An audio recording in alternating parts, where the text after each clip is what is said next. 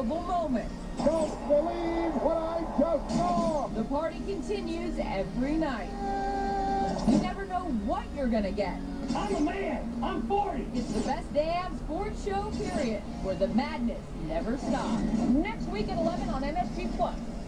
Dora the Explorer Live is coming soon to your town. Dora, Boots, Diego, and all her friends are live on stage, and they want you to sing and play along. She needs your help to find a city full of lost toys. Join the adventure to the city of lost toys with Nickelodeon's Dora the Explorer Live, presented by State Farm. Coming to Radio City Music Hall April 8th through the 12th. Visit radiocity/dora.com or call Ticketmaster today at 212-307-4111. Welcome once again to our MSG studios in New York, where the place the Rangers still trailing the Bruins 1-0. I'm Scott Lasky, along with Butch Goring and Stan Fischler. So, Butch, you being a former coach, you can appreciate this.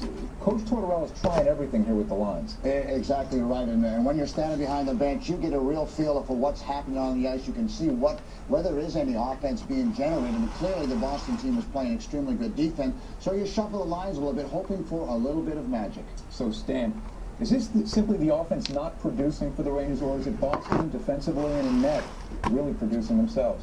The second period, in a nutshell, is this, that the Rangers offense got better and better.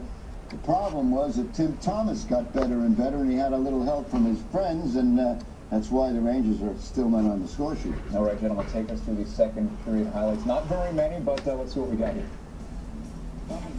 Here's a good play here from Avery and Callahan. A great 2-on-1, and just a terrific save. Yes, it was, but look here. I remember against the Devils, Dubinsky lifted it over Bordeaux. I would have liked to see Callahan lift that. And here's a little knee-on-knee. Looks like he did stick his knee out just a little bit here, and this is going to certainly hurt the Rangers without Antropov. I give him 2 minutes, but I'm not the ref, so what are you going to do? Speaking of Antropov, huge blow.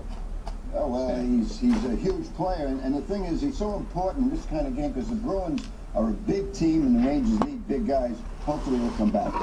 Well, you know, in talking about Antropov, I mean, he's been one of the most prolific scorers that the Rangers have had. And you can see from this game that it's going to be tough to score goals. So with a guy like Antropov, it's going to be important if the Rangers ever do get a power play that they certainly take advantage of this scenario, because as we've seen already, the Boston Bruins are playing extremely good defensive hockey. Once again, let's take another look at the Eastern Conference playoff race. We've got the Rangers with 4 games to go, including this one this afternoon. They're at 89. Right behind them, Florida, 87, and Buffalo at 85.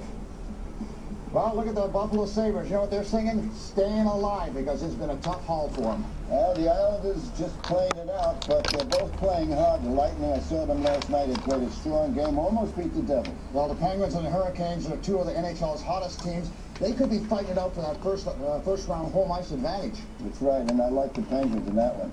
This one here, Flyers got a bowling out from their GM. They came back very strong. And the Canadians have been hot with Kovalev and their Montreal power play. They are trying to capture a playoff spot. Guys, the big night here on MSG has just begun. Following the game, we've got the Infinity Rangers post-game report, 7 o'clock Devils and Sabres, Lightning and Islanders on MSG Plus, and of course, you've got Hockey Night Live following the Devils and the